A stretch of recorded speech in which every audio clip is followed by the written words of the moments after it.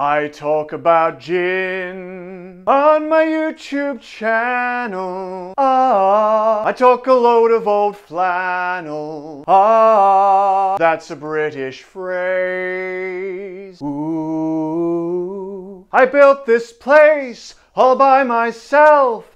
You can tell by the crooked shelf. I drink all the gin so you don't have to waste your hard-earned cash. No nonsense gin drinking. All gin, no nonsense. Hello gin lovers, welcome back. I'm Bobby Freeman, and today, my friends, we're going to be running through 10 gins from 10 countries. And you might be wondering to yourself, well, what's the point in doing that, Bobby? Well, I shall tell you. There's two reasons, in fact. Number one is because I have viewers and subscribers from around the world. I'm very, very lucky to have people watching this channel from many, many different countries. So I thought it'd be nice to sort of run through a few of them for you today. I actually have more than viewers from more than 10 countries, but to be honest, it's going to be a hell of a long video. So I think we'll just do it in sort of 10 sort of country installments, and we'll see how we go from there. Secondly, of course, I have a lot of gin here, and sometimes it's easy to forget some of the ones that I've reviewed sort of long way time back. So it's nice to kind of revisit them sometimes and sort of relive that experience again. So we're going to be doing it for you today with 10 gins from quite literally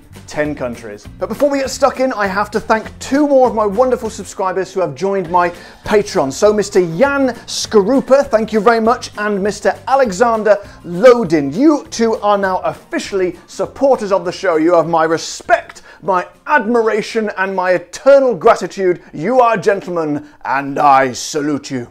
And if you'd like a salute on the channel, then head over to my Patreon page and you too could find yourself being quite literally saluted. And another bit of housekeeping before we start, I have developed a leak in the roof of my studio which sort of drips down periodically onto sort of this area here as it's been raining last night. So occasionally you may notice me sort of subtly wipe it away like that and then just sort of wipe it on my trousers. But I shall do it in such a subtle way that you will barely even notice. You don't get that on other YouTube channels, do you? But here, my friends, I bring you in on every tiny detail of the channel. So if there are perchance any roofers watching the show who are willing to give me a good discount, then please leave a comment in the section below. Right then, my friends, that's quite enough messing around for one episode. Someone actually pointed out in a comment on a video a few weeks ago that for a channel called No Nonsense Gin, there is in fact an awful lot of nonsense. So I will crack on and concentrate on delivering the awesome content that you all tuned in for. Country number 1.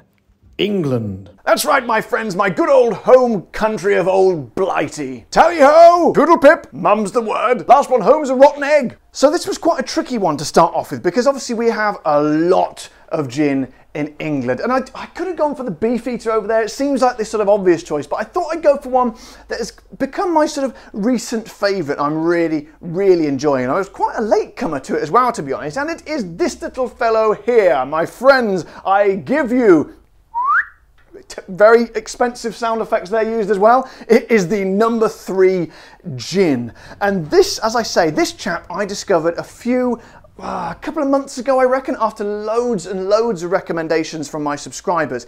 And they were right, because this absolutely knocked my socks off. My socks were instantly removed and transferred to the other side of the room in a flash. Because not only does it have one of the most delectable bottles on the market with a beautiful little key there, which apparently is a replica of the key to the parlour, which is the oldest room in the distillery where they make this gin, but also it is probably one of the best gins I've ever tasted. It's very, very simple. If you look at the botanicals, very, very simple. Nothing weird and wonderful going on in there, but it is it's a little bit stronger than usual as well. It is 46%, and I don't know what they've done in there, but it just works magically. It's got that little bit of an extra kick from that sort of higher ABV than what you call from most gins, but it just uses all those sort of classic gin flavors and sort of coriander and the juniper and the citrus in there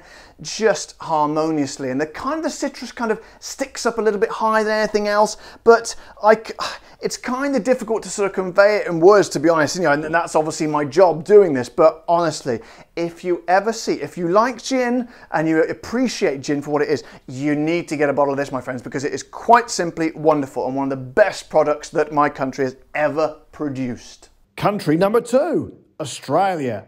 Right, mates, number 2, we're going all the way down under to Australia, and this little fella, which is Threefold Gin, from my old mate Steve the bartender, who is another YouTuber, but he does like cocktails and mixology, and he's a bloody good all-round nice bloke as well. Now, I reviewed this one a few weeks ago, and I'm actually very lucky because I don't think there's many bottles of this in the country, but it just blew my mind. In fact, well, my regular viewers and subscribers will know that here on No Nonsense Gin Drinking, I love the Australian gins. They are almost consistently 100% brilliant. And it was actually a very difficult decision to choose this one to represent Australia, because where's the, here we go, it's down here. There's also another really good one called the Melbourne Gin Company here. And I was in two minds about which one to choose, but for me, Threefold just pips it. It's just got that little bit more of a personality, and it uses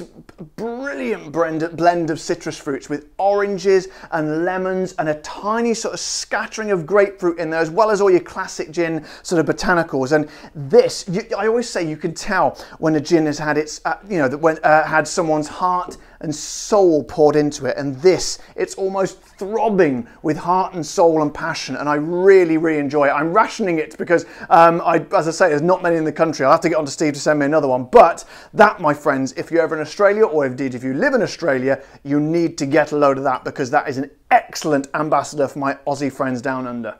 Country number 3, the USA. Next on the list is the good old US of A, and I like to do my southern cowboy accent when I do this. People have been pointing out to me, not everyone in America talks like this, but here in England, that's what we goddamn think. Now, we got a few choices here, okay? We could have picked Aviation American Gin up there, which is owned by Ryan Reynolds, who just sold his share in the gin company for $650 million. Now, I've featured this gin on the show quite a lot and given him a good bit of publicity. Did he give even $1 to old Freeman over here? Did he? Hell! So I'm not going to go with the Aviation. We could have gone with the Blue Coat over there from Philadelphia, which was very nice, but I'm going to go with my absolute favorite, and I'm going to have to change the accent a little bit here because this gin's from Brooklyn. I don't know what that accent was. Oh no, I've gone back into English. Hang on a second. Let me get the gin down for you. There we go. This, my friends, is Brooklyn Gin. Now, I'm not very good at my New York accent. It's kind of like that, a little bit, hey buddy, what are you doing? Get out of my office. I'll shoot you in your ass. Or something like that anyway. But this, my friends, first of all, take a look at that bottle. That, my friends, is a work of art, and it's even got, if you can see on the top there, apparently this bit here is an ice stamp, so you can kind of just stamp that sort of logo into a block of ice should you wish to do so. Now, I'd seen this on the shelf quite a few times in the supermarket, and I was like, wow, that looks pretty impressive, but I don't know why I sort of put off buying it for a while, but oh my goodness, once I tried it, I was in love, and I would say it is my favorite American gin. The flavors in this, oh man, it's also one of those gins that's really good to sniff. It's massively juniper forward. It's laden down with it. You're almost sort of wallowing along, and the flavors are big, thick and heavy and almost intoxicating, and it's just a beautiful gin. If you don't like juniper, probably not the one for you, but if you do, you couldn't get more gin than this because the flavors are so heavy and so juniper in there, and it's just a wonderful one, and I recommend. It's available most places, not just in America. I got it very easily over here. If you're a big gin lover and you're serious about gin, this one, my friends, has got to be on the shelf. If not only just for the pure, oh my God, I don't believe it. I was just picking up the bottle. It's actually fallen apart. Okay, fine. Put that aside. The bottle falls apart. I was trying to bring it to a crescendo there, but that's kind of scuffed me a little bit. But anyway, it's an excellent gin, and even if the bottle does fall apart.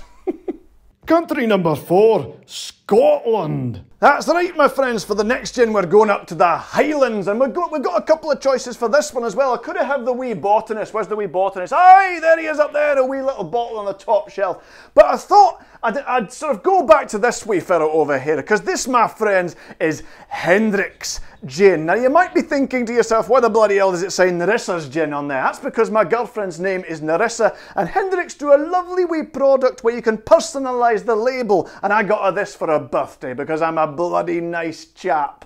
Now this gin does divide the opinion. I don't know why I went so high in that there, but I think I'll drop the accent for a second to make this point. Yes, it does divide opinion because I reviewed this one way back when, right at the beginning of my show when I was in my old studio, and I have to say, it's not my favourite gin. However, a lot of people absolutely love it, and it is extremely popular and available everywhere worldwide. Well, most places anyway. And the reason I don't like it is because I am not a cucumber lover. And in Hendrick's, in the distillery, they whack a good old load of cucumber into the still when they're making it. So it gives it this sort of, obviously it gives it a cucumbery essence. And for a man that does not like cucumber, that is not a good thing. So basically, I would say to you, this is a great product of Scotland. It's been very, very successful. But if you like cucumber, fine, go for your life, you will love this. I know some people like putting cucumber in the gin as well and then nibbling away a bit afterwards. To me, I cannot think of anything worse. So if you don't like cucumber, stick with old Freeman over here. We'll just go and drink something else. But oh God. So yeah, it's a very popular product, but just be wary of the old cucumber in there if you doth not like it. Country number 5, Africa. Now then, my friends, we come to possibly one of the most exciting gins that we've ever, or certainly the most unusual gin that we've ever featured on the show. And it is this little chap here, which is In Love You Gin. Now, I reviewed this a few weeks ago, and my regular viewers and subscribers know exactly what I'm going to say, and they know exactly why this is so weird. If you're not a regular viewer and subscribers, perhaps this is the first time you've tuned in, this, my friends, strap yourselves in. Are you sitting comfortably, right? Are you sitting down? Because there's going to be a bit of a shock here. This, my friends, is made from elephant poo. Did you just say elephant poo? I most certainly did, my friends. They go around and they forage, I believe will be the correct word. They get a load of elephant poo, they put it in the distillery. I'm not sure if this is exactly how it happens, but anyway, they use elephant poo to make it. And apparently, elephant poo has been used for years, traditionally, to make different types of tea, and apparently it contains all sorts of nutrients and antioxidants. And I tell you what, I was really kind of apprehensive when I first tried it, but it actually tastes really nice. As you can see, again, this is one of the ones that's only a few in the country. I'm very lucky to have, so we are rationing this one. But my girlfriend and I absolutely loved it when we tried it. It's got kind of a sort of I'd say a grassy sort of earthiness to it, but no way in the world does it taste in any way unpleasant. In fact, as I say, it tastes absolutely amazing. So if you're ever in a country where this is available, have a look on their website. It's not massively sort of distributed, but it is certainly one to try, and I don't think you will find any more interesting gin anywhere in the world, my friends. Country number 6, Italy. That's all right, my friends. Next on the list, we go over to Italy, which means I get to do my wonderful and very pleasing and highly accurate Italian accent. Now, this was an easy choice for me. I sound a little bit like that Bruno Tavioni, the guy from Dancing with the Stars. Oh, God, I need to knock over the gin. Go like a this, and I like a that, and he wiggle his hips like a this. Come on, move your body. I want to feel the passion in the dancing. Whew, it's quite exhausting doing the Italian accent, so I'll drop back into my own native accent just to explain these gins to you. Now, anyone who knows anything about gin will know about Malfi, because they just produce, they kind of sit quietly in the background, don't make a song and dance, don't have any big advertising campaigns or anything, but they just sit in the background quietly producing just exceptional gins. These are 3 of their ones here. There's also a sort of a classic Malfi as well, which is what I'd call their kind of, I say standard gin, that sounds a bit disparaging, but what you'd call their sort of normalish sort of gin, like your Beefeaters and your Sipsmiths and your Brokers. However, these ones here are the sort of flamboyant brothers and sisters. So this one is the Malfi Con Limon, which is a lemon flavoured gin. This one here is the Malfi Gin Rosa, which is a pink gin, and this fella on the end is Con Arancia. I always get that word wrong, but basically it's a blood orange gin, and they are incredible in their own ways. The lemon one's just the perfect sort of injection of zesty lemoniness into a gin without going to the stupid extremes, which I think the ridiculous sort of farcical extremes of the Gordons over here with their lemon gin. As you can see, they've just obviously clearly put some sort of artificial colouring in there to make it look like yellow, because they basically think their customers are idiots and they need something to be yellow if it's going to taste of lemon. Which is complete rubbish, as you can see, because that one is clear. The Sipsmiths up there as well, that's a lemon gin. That one is clear as well. You don't need to be putting those stupid colourings in, so don't let the buggers fool you, my friends. And the pink gin here, which is just kind of, well, as you'd expect a sort of a pink gin to be, really. It's got sort of Sicilian grapefruit in there. It has a beautiful sort of sweetness as well as a sort of zest in there for the citrus as well. But the blood orange one, my friends, that one is my favourite. I mean, just look at the colour of that. It's almost kind of pink.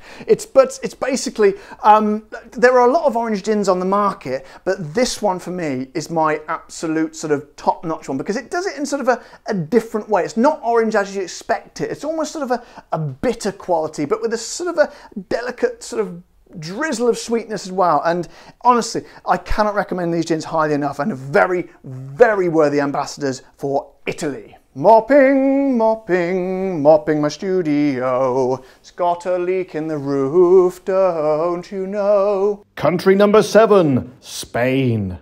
That's right, my friends, all the way from España. Now, unfortunately, I can't do the Spanish accent. Some would argue I can't do any accent at all, but I give it a bloody good go. But unfortunately, I won't be able to do it for this one. But let me introduce you to it all the same. This is Nordes gin. Now, this little fellow is quite a unique one. And so, again, apologies for the tiny sample bottle. This was actually sent to me by one of my patrons, Mr. Nicholas Sergi. So thanks very much for sending it in, Nicholas. Now, it was quite a unique gin, and I can see why he really wanted me to try it. So as well as the usual sort of gin botanicals, this one has eucalyptus, lemon verbena, and samphire, which are fairly unusual sort of botanicals to use in gin. It gives it kind of a sort of an oceanic sort of theme to it. But most interestingly, it has kind of a sort of a minty sort of essence to it, which gives it a sort of a freshness, which I wasn't 100% sure to start with. But it's one of those gins that once you take the first sip and you're a bit like, oh wow, especially the sort of the freshness and the little bit of sort of burning sensation of that sort of minty quality.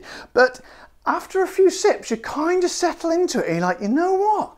This is kind of quite nice. It's kind of sort of a new way of enjoying gin. So this, as I say, if you want something a little bit different, perhaps you sort of tried, sort of many of the sort of the mainstream gins, give this one a little go, because it's kind of gin as we kind of know it, but just with a beautiful couple of, I was going to say with a twist, but I'd say with 2 or 3 different twists sort of working all in conjunction with each other, if you can imagine such a thing. So yes, my friends, if you fancy something different, give the old Nordes a go from España. Country number 8, France. That's right, my friends. The next one on the list is all the way from France, or en français as we say in France. And it goes by the name of Givine Gin. I don't know if they say gin or gin, but I like to say, gin. No, gin. I like to drink a gin. I don't know, I did not do my research, but this one is once again, a very unique gin, because this one, instead of the usual sort of botanicals you would expect to find in gins, this one is based on grapes, or grapes as we say in England. Now that is a very, very unusual thing for gin, because it's usually based with grain. So this, I assumed when I heard about that, I thought it was going to be kind of a sort of a winey sort of taste to it, because that obviously makes sense. They make grapes with wine. This is a spirit, it's alcohol. That sort of seems like a sort of a natural sort of progression to me. However, my friends, I was quite surprised, because rather than sort of the wine taste, it's actually a grapey taste, which gives it a sort of a sweetness to it and a real sort of luscious fruitiness. And I was quite surprised by that, because I'll be honest with you, I'm not a big wine drinker. I can drink it. I can pretty much drink anything, to be honest, but I would very rarely go for wine. I don't really enjoy it. So I was so pleasantly surprised when I tried this. Instead of that sort of what would you call it, sort of a sharp sort of essence that a wine gives you, it got this lovely sort of fruity sweetness to it, as if someone had just squeezed some actual grapes in there, not put it through the whole process and got to the wine point yet. It's basically grape gin. And again, that is something very, very rare. And if, like I say, if you've tried loads of gins and you're looking for something a little bit different, that, my friends, is something really special. And you could do a lot worse than having that little fellow on your shelf. Country number 9, Canada. That's right, my friends. Next up is Canada. Now, here in the UK, we can't tell the difference between Canadian and American accents. To me, this is my Canadian accent. Someone told me you have to say the word A quite a lot, but I'll be honest, I've known a few Canadians? I've known a few Canadians, and I've never heard anyone say A, but I'll take your word for it. And the gin we're going to be featuring today is this little beauty over here. It is Empress 1908. And this, my friends, is quite special because, as you can tell, I mean, look at the colour of that. It's just quite extraordinary. But not only is it the colour quite extraordinary, because the colour will not be that way for very long, because if you pour it out, it actually changes colour. And when I first saw this gin, I thought maybe that would be, cork test, I thought that would be a bit of a gimmick. And I suppose it is in a way. But not only is it a gimmick, it also tastes unbelievably brilliant as well. But let's just show you how this works when it changes colour. So I'll sort of zoom in and do a close-up on that. Hang on a second. Let me just pour that into the I'll put that behind there so you can see it. So here we go. And it's pink. As you can see, that has gone completely pink, purpley pink. Let's whack a bit more in just to make it go properly pink. Here we go.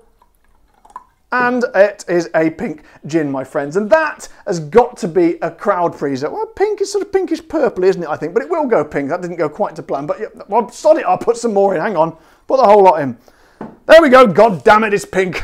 And to me, as a sort of a gin collector, I love the idea of when friends come round, they say, show us something a bit, you know, you've got a lot of gin, show us something that's really out there, really wonderful. I'll put that over there so you can actually see it. Something that's a bit weird. And it's, to me, that is kind of a party trick to bring out in front of your friends. I'll try a little bit as well, shall I?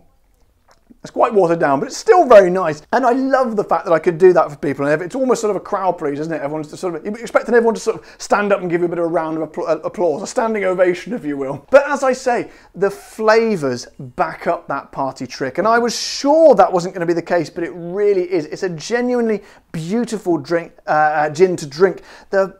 If you go on their website, it's an amazing looking website. They have a sort of a graphic of the bottle and all the sort of botanicals are sort of floating around it and they kind of move a little bit. And you can see there's grapefruit in there, there's spices, there's cinnamon, there's cardamom, there's butterfly pea flower, which gives it that blue flavour. And to me, it's a beautiful sort of sweetness about it mixed with a fantastic floral quality, and it's just seductive. So to me, that gin has got everything. It's got the party trick, it's got the look, but it has got the taste to back up as well. So to my Canadian friends, I say to you, my friends, keep up the good work. Country number 10, India. That's right, my friends. Last but by no means possible least is my lovely new friend, which is Greater Than Gin from India. Now, I featured this in one of my videos a few weeks ago, 5 unexpectedly brilliant gins, and goodness me, is it unexpectedly brilliant, because for whatever reason, I never sort of thought of gin as coming from India. By the way, I can't obviously do the accent for this one because I would get taken down from YouTube, but when I reviewed it, my girlfriend Narissa is actually from India, so I brought her in and she sort of did a bit of sort of Indian stuff, and we sort of had a bit of a very good laugh. But after the video, we sat down and drank some of it, and honestly, well, as you can see there's hardly anything left in there, and we only bought it a few weeks ago. It's just brilliant. It's what I would call, there's nothing sort of fancy and sort of weird and sort of wonderful about it. It's not doing anything sort of out there and crazy. It just is a great gin. You've got all those cardamoms and the coriander and the licorice root and the sort of beautiful level of juniper. But with what I really like is the orange kind of peaks just a little bit more than anything else. And for me, that's what the perfect, I love a bit of orange in gin. That's what the perfect sort of core gin should do. All that good stuff with a tiny bit more of orange in there. And in fact, I even went so far as to predict that, and you know, because they say that India is a sort of a rising superpower. I think that in a few years' time, this little chap could even, if it sort of expands throughout the world, I think it could even replace, because it's really reasonably priced. It's about £20 here in the UK. I think it's cheaper than that in India. But that is Beefeater territory, because Beefeater obviously is about it's usually around a little bit under £20. But